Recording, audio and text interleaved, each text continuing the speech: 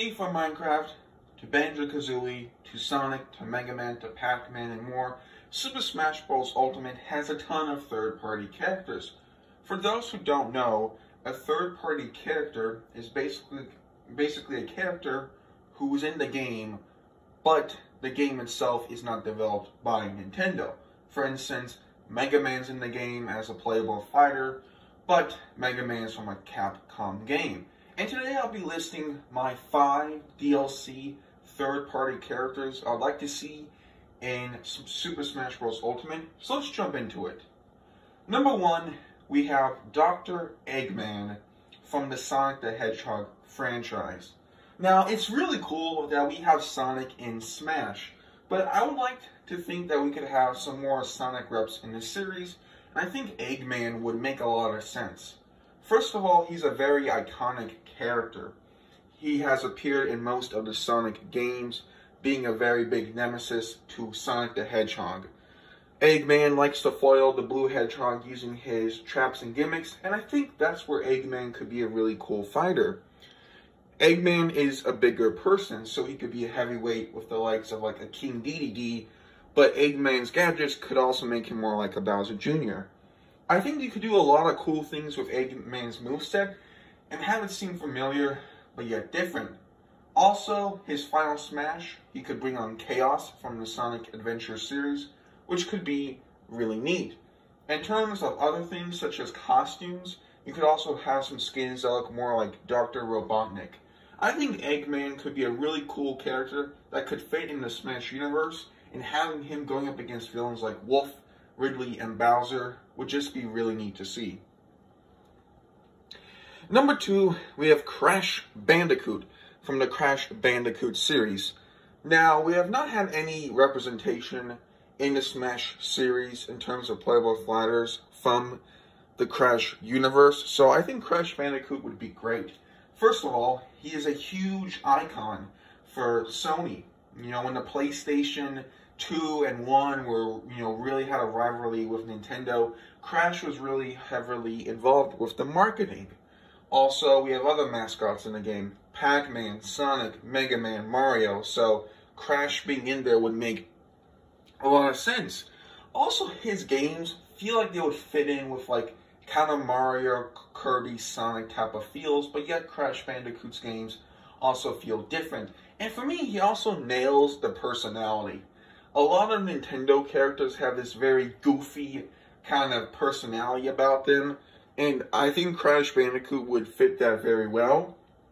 In terms of third-party characters, I could see him being very similar to Banjo-Kazooie in terms of kind of the personality they have. In terms of attacks for Crash, you have his different spinning and jump moves, and he has Aku Aku, which he could use. Overall, I think Crash will make a lot of sense in the game. It'll just be a huge milestone for Smash Brothers to add him to the roster. For number 3, we have Dig Dug from the Dig Dug series. And I know this is a very interesting pick, but I think it could actually work pretty well. For instance, we have a lot of retro characters in Smash. Duck Hunt, Rob, Mr. Game & Watch, Pac-Man, etc. So I think Dig Dug would make sense in the game. And with these retro characters, Nintendo has done a really good job with them. Like Duck Hunt is a very cool fighter in the game, very unique. Same with Rob. And I think you could do a lot with Dig Dug. His ability to dig into the stage is something they could implement.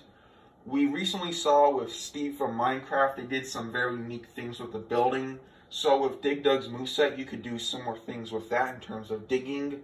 He also has his air pump, so there's just a lot of moveset potential for Dig Dug. And I also think, he's a very classic character in terms of retro gaming. And like I said, that's something that Nintendo has leaned into. I think he's someone who would feel very unique.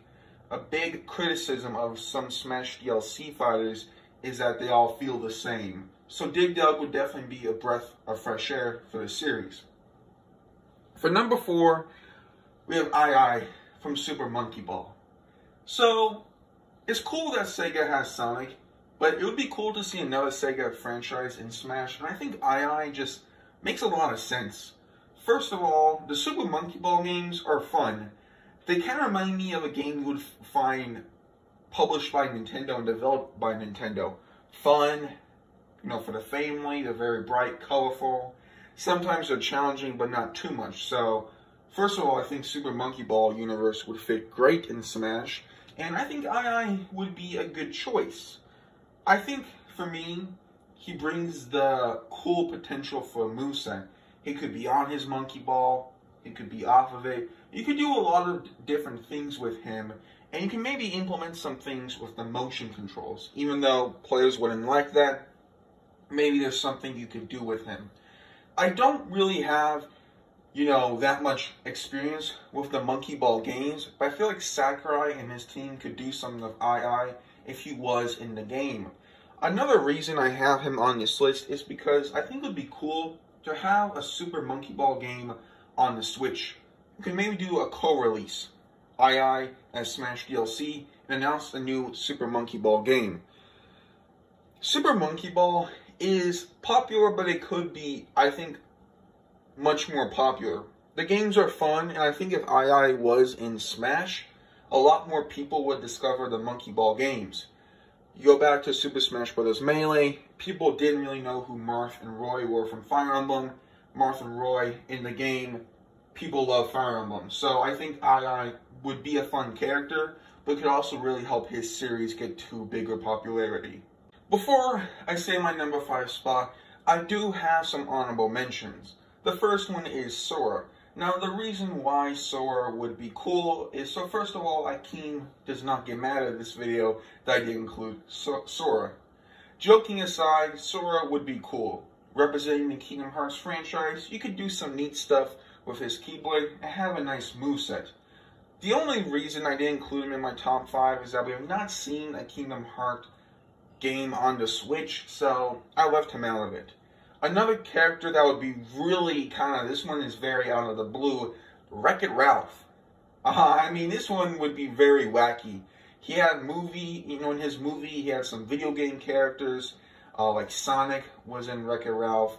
So, it would be very wild to have him in it, but I could kind of see it happening. If he was in the game, that would just be insane, and he could have a cool moveset.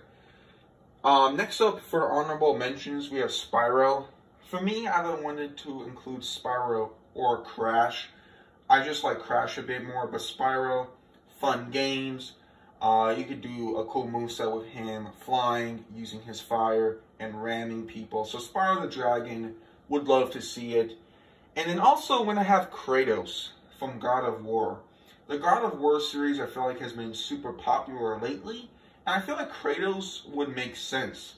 Some of the Smash third-party DLC characters such as Ryu, Snake, Cloud, Sephiroth, their games are a bit more mature, so I could see Kratos happening, and to have a big Sony rep, I think would be really cool. But let's go to my number 5 selection, and that is Master Chief from the Halo series. This is a very popular pick, and I think for good reason. First of all, to have Master Chief, a Halo character, be in Smash would be very neat, and I think it is plausible. Banjo-Kazooie and Steve are both in the game as DLC characters, and that is something Nintendo and Microsoft had to work out.